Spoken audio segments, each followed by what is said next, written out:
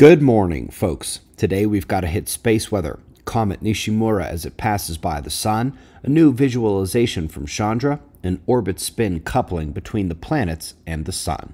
Let's start with the last 24 hours on our star, still in the lower flaring range, had a minor surge at a filament near south central region.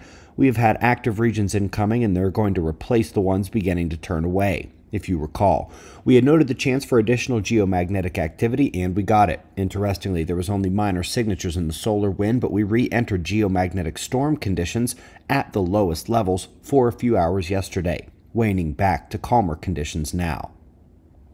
Taking a quick look up next, it's the birth of a sunspot group yesterday, the bright crackling of new sunspots being born, and these are out ahead of the incoming spots, which are still near the limb. Eyes on these new spots as we head towards the weekend.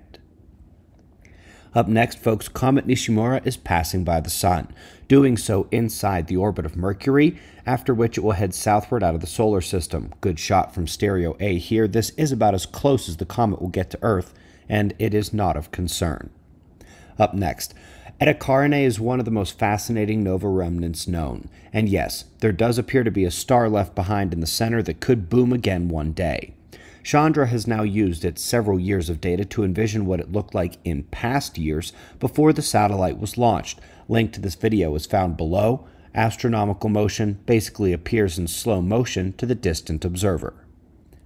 Lastly, folks, a retired NASA scientist is discussing the planetary forcing of the solar cycle. Always good to see another one joining the concept of coupling between the planets and the Sun, even if they attempt to use gravitational tidal coupling and the solar system barycenter, which likely detracts from the electromagnetic interactions.